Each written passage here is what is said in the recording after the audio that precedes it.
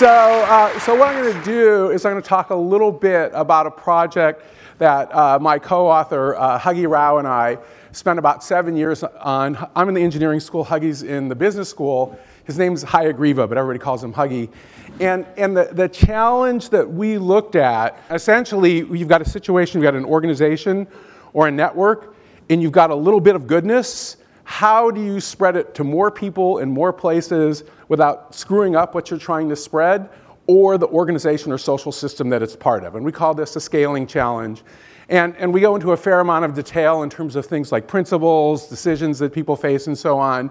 But for now, I'm just going to focus on one of our little insights, and it's something that I've been obsessed with for quite a while, the notion that bad is stronger than good. This is a theme, and I'm going to swear twice in this lecture, I'm sorry, in a book I wrote called The No Asshole Rule, and also my last book called Good Boss, Bad Boss. But in this case, it applies to scaling. So let me tell you a little bit of the social psychology of bad is stronger than good, which is that we have quite good evidence that if you think of bad things in life, lying versus telling the truth, being lazy versus working hard, being in a good mood versus being in a bad mood, stealing versus being honest, and so on, it actually turns out that bad behaviors get ingrained more deeply, they're harder to get rid of, and they're more contagious. All sorts of evidence that bad is stronger than good. And my favorite example comes from actually research on personal relationships. There's very good evidence that, and this comes from long-term married couples, that if you go below 5 to 1, so for every time you have a bad interaction with your partner, on average you don't make it up with 5 good ones, things are not going to last. And as a guy who's been married 30 years, whenever I'm bad, I tell myself I've got to be good 5 times, and so far it is working.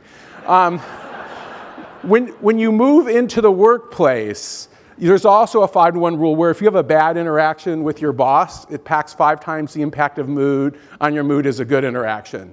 Also, moving into the workplace, there's other evidence that if you've got one deadbeat or jerk on your team, brings down performance 30 or 40%. 2 reasons. One is, and we've all had that person on our team, you end up spending more time dealing with that difficult person than doing the work itself. And also their behavior gets contagious. So sort of the upshot of this talk, and I'll go to some of the details, but there's lots of things in life, including scaling, where, if you will, eliminating the negative is more important than accentuating the positive. And we had a great talk on writing earlier.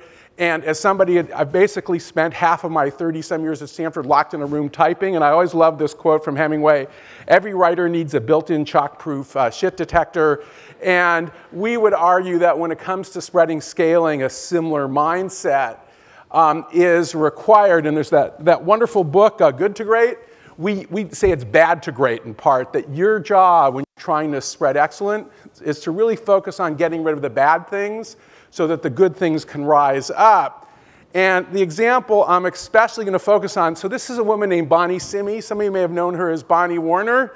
Amazing person, 3-time Olympian in the luge. She's actually got 3 Stanford degrees. I don't know what her undergraduate degree is, but she has an MBA and a degree from my department, Management Science and Engineering. She's also an active pilot, first United, then JetBlue, and she's an executive. She still flies, and she's an executive. But Bonnie is a really interesting person because she's had many jobs at JetBlue, but I say they're all the same job, which is what's most screwed up she works on fixing. And some of us will remember that in 2007, there was a couple thousand people stuck on planes in Kennedy. They called it the Valentine's Day Massacre, because the whole JetBlue system sort of came down. This was caused by sort of an inability to deal with scale or size. The airplane grew so big they did not have the systems to deal with it. They tried to fix it with top-down solutions 2 or 3 times. After those failed, Bonnie, with, by the way, very little budget and just a little support from the top, started bringing together groups like this one. And what they did was something she actually learned at the D School, which were process maps. And really mapping out the process. A storm hits Kennedy. What steps do you take to close and reopen it? And she brought together people from all over the airlines. She brought together gate agents, pilots, people in operations, reservations, all sorts of different folks. And what they did was they did this process map, and see those pink stickies, those pink Post-it notes? Those are things that needed to be fixed in order to make the system work. And they did this process over and over again, ultimately with about 15 or 20 groups. And that's the process that JetBlue went through to improve this situation where they call it irregular operations, where a storm hits Kennedy or other airports and we close and reopen it. And to me, it's quite compelling because you can see this focus on getting rid of the negative. To give you two other quick examples, another well-known Stanford grad, a much richer one, CEO Carlos Brito, CEO of the largest beer company in the world, InBev. They started out being a kind of a small Brazilian company and eventually gobbled everything. They gobbled a whole bunch of companies in Europe, and then finally Anheuser-Busch recently, and about 7 or 8 years ago. And I had the pleasure of seeing him speak in New York about 2 weeks ago, and he described the process by which they roll up these companies and the process by which he manages. And he said, what we do is gap analysis. We just always focus on where we want to be and the things that are stopping us from getting there and removing them. And if people don't think that way, I don't want them working for me. So again, this notion, to get excellence, you focus on getting rid of the bad things. And then one thing that I really emphasize when it comes to bad behavior, especially clearing the way for excellence to spread, it isn't just this broad thing where you have these big goals and you try to reach them. All the evidence we have when it comes to spreading excellence, our first chapter, kind of our message is that it's a ground war, not just an air war. You got to kind of grind it out every day and get rid of the bad behaviors in particular in this case. And so this is an example. This is a guy named Chris Fry.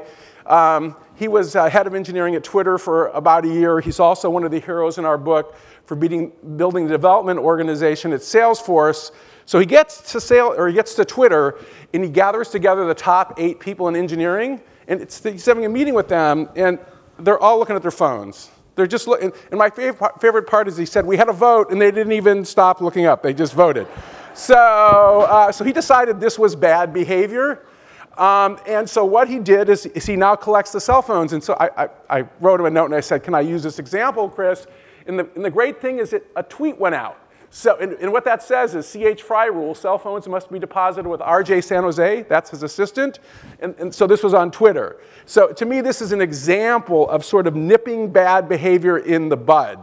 So just to wrap up, there's lots of different aspects that we discuss when it comes to scaling up excellence, but I guess if we were going to pick the most important, we would pick this notion of bad to great. That the first order of business is to get rid of the bad stuff, to clear the way for the good. And this applies to writing, and it might also apply to our personal lives. So thanks so much.